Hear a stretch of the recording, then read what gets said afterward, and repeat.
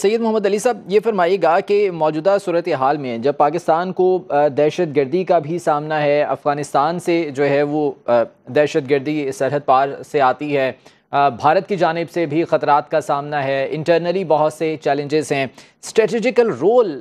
पाकिस्तान का क्या हो सकता है मुमकिन तौर पर ऐसी सूरत हाल में कि जब बांग्लादेश भी वहाँ के जो साबिक वज़ीर आज़म हसीना वाजिद हैं या उनके बेटे हैं वो पाकिस्तान पर इल्ज़ामात लगा रहे हैं? I think the current situation of Bangladesh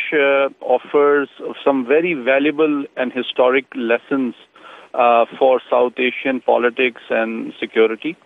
And I think the current unfortunate events unfolding in Bangladesh prove 3 points: that the current youth and young generation of Bangladesh are unwilling to be exploited by those elite elements who are still hostage and proxies to Indian influence and agenda setting, and they want a fair, transparent, merit-based system of employment. They want to recover Bangladesh as a proud, independent, sovereign country free from foreign interference.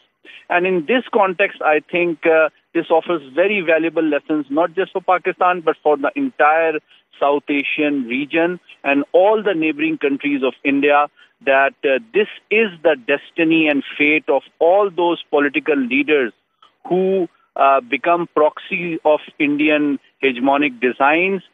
against the wishes and interests of their own people and nation. And I think in this context, Pakistan's role is more important than any other South Asian country, because Pakistan is the only country in the last 77 years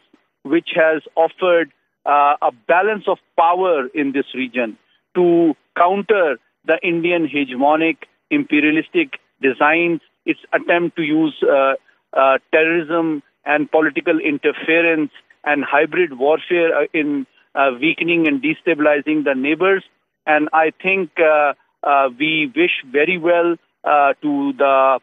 peace-loving Bengali brothers and sisters, and we hope that they will return to political stability, peace, progress, and security, and recover from Indian influence, and will join Pakistan